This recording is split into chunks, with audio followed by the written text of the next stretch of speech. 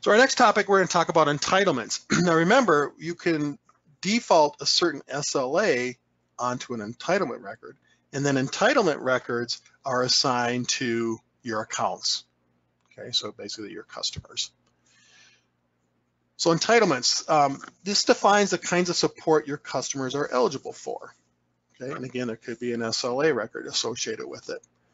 Entitlements will control the terms based on hours or number of cases.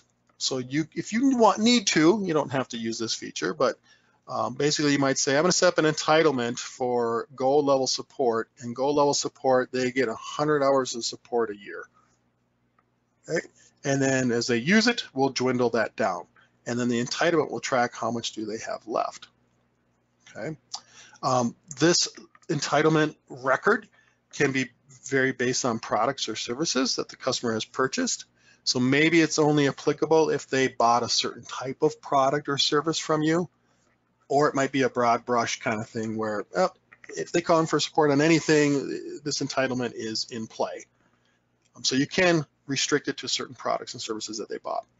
You can also restrict it for maybe specific contacts at the company. So only if Jim or Joan call in will we give them support and use the entitlement. If anybody else calls in, they don't get support. So you can restrict it based on people. And you can also restrict it based on the channel of support. So again, if they're calling in, maybe we support them. If they email, maybe we support them.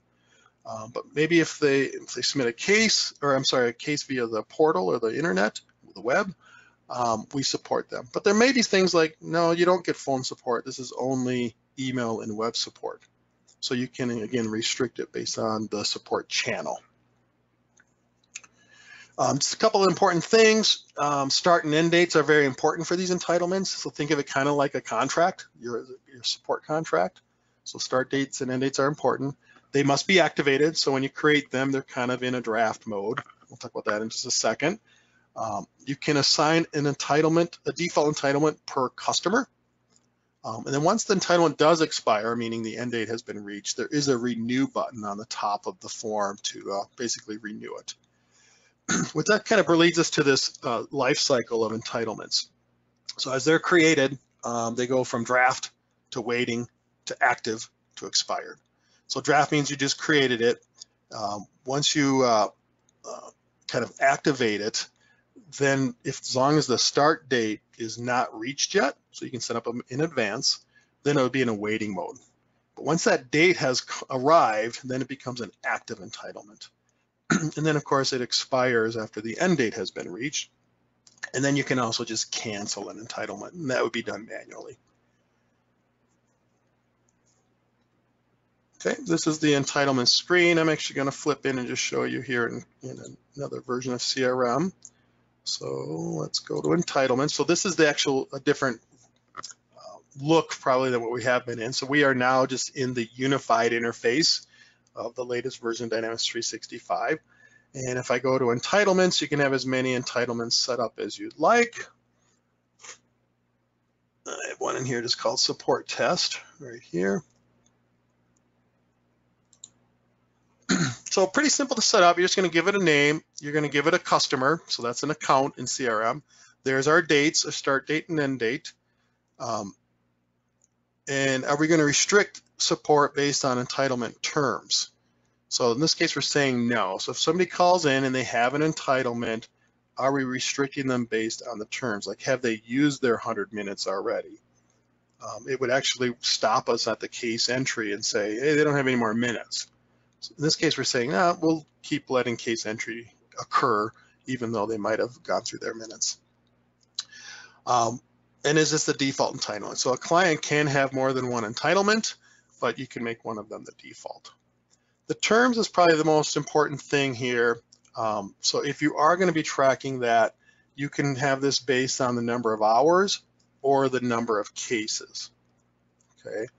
So the number of cases, that's pretty simple. So if we give them, you get 20 quote unquote free support cases. As you start resolving or putting cases in, it goes from 19, 18, 17, 16. So you see here the total terms. This example here, we're doing hours. So this is 240 hours. Actually, that might be minutes. Actually, I think it's minutes. 240 minutes, so you would translate that into minutes. And this is how many minutes they have remaining. So no entitlement has been used on this yet. Okay. And then the other areas here, like this product subgrid, we would add a record in here if we were restricting support against this entitlement for a certain product the customer has purchased. That would mean you'd have to set up products in Dynamics 365. If you leave this blank, it's kind of a broad brush thing. Meaning, yep, the customer has this entitlement. It doesn't matter what product they're calling in on. If you've ever noticed the out-of-the-box CRM case form, there's an area for what product are they calling about. And that's there so that it can check against any entitlement that you may or may not be restricting based on product. You have your contact list over on the right. So in this case, we are restricting it. Only these 2 people from this company can call in and get support via this entitlement. Okay, now if we left this subgrid blank, it'd be the broad brush thing. No matter who called in with this company, we would support them and it would be going against this entitlement. And then the last little area here is that entitlement channel. We're not restricting that at all here, but again, if we added records to this, we could say, oh, it's only going to be email and web.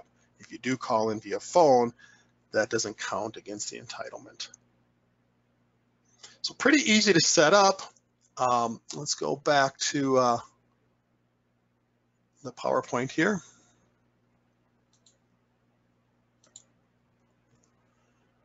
This just talks about exactly what we just finished talking about here, basically setting up the entitlement record. One of the cool things you can do is there's a tab on the entitlement record that shows related. And what that would basically do is show you all of the cases that were related to that entitlement.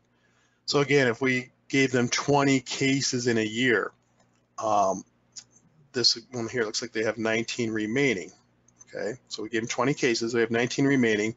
That would probably mean they have 1 case that has gone against this entitlement. And if I go to that related tab, that will show me the case that was related to that entitlement. So you can look at that and say, all right, yeah, you used 1 case up, and this was a case called issue with a keyboard. Okay, so it's kind of a neat little feature there. When they're used on cases themselves, so this is a case print screen here, but there is a field on there called entitlement, and that will default in if the customer has a default entitlement associated with them. So that may happen automatically. And don't forget, there may be an SLA associated with that entitlement. I didn't show you that field, but on the entitlement setup, there's a field that says, what's the related SLA? So that might happen automatically as well based on this entitlement.